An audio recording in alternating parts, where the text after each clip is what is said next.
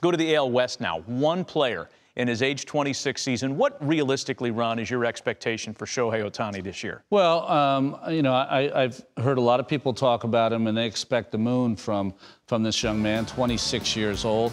I think his numbers are going to be a little more pedestrian than the 350 I hear or the 20 home runs. It's very difficult to not only start games, but also serve as the DH when you don't.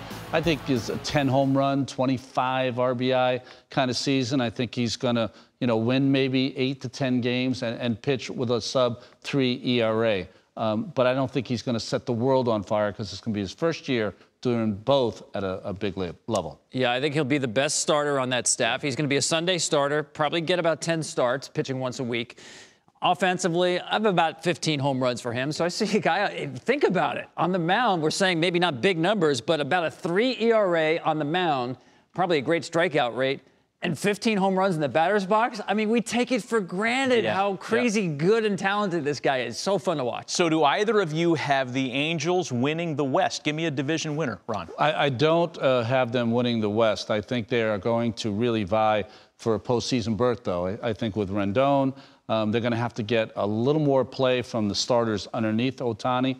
But the Astros are still real good, and I think the Astros are still a team that can put it together. Look at the wins they had last year.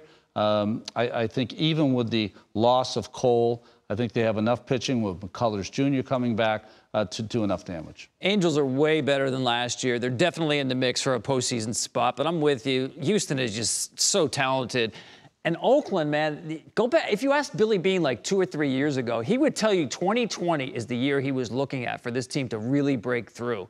So they're as much of a contender as Houston is in my book. Angels have 26 of their 60 games against Oakland, Houston, and the Dodgers. Tough schedule for them in 60 games. So who represents the American League before we move on, Ron, in the World Series? Well, I think it's going to be the Yankees. I know Tom and I disagree. He's got the Rays.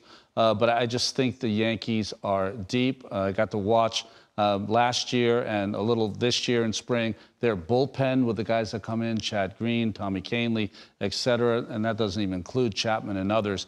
I think it's going to be the Yankees going to represent the AL. Yeah, I'm on the Rays. I mean, listen, they're supremely talented. It's not a Cinderella story anymore when you just break down what they have available on the offensive side and especially run prevention side. And don't forget, they were 1 game away from taking out the Houston Astros last year in the postseason.